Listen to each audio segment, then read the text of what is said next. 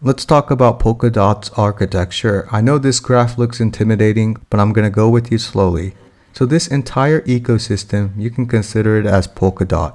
And this dark gray chain here, that's the relay chain, and you can consider that as Polkadot's blockchain.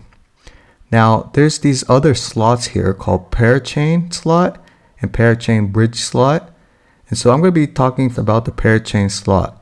This would be the port where I enter my parachain, and a Dapps would be hosted on here. And there's only 100 of these parachains. However, a parachain can also become a relay chain. A parachain slot is active 24/7, so it's really meant for Dapps with high transactions. And here's a parathread pool, and the only difference between a parathread and a parachain is the fact that parathread goes through a pay-as-you-go model, and a parachain, you just buy one.